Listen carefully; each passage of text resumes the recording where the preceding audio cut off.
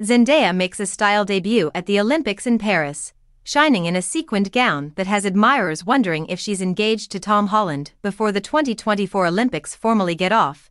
The actress wore a radically different look as she posed for photos at the event on Thursday at Foundation Louis Vuitton. At the Paris, France, event, 27-year-old Zendaya posed for pictures while sporting a sleek black outfit that accentuated her curves and fit her slender form. She had her blonde dyed, usually dark hair straight down her back. The Euphoria actress used just 2 fingers to hold a little pocketbook as an accessorizing piece. Zendaya's hands, which were adorned with long, polished nails, were visible as she posed.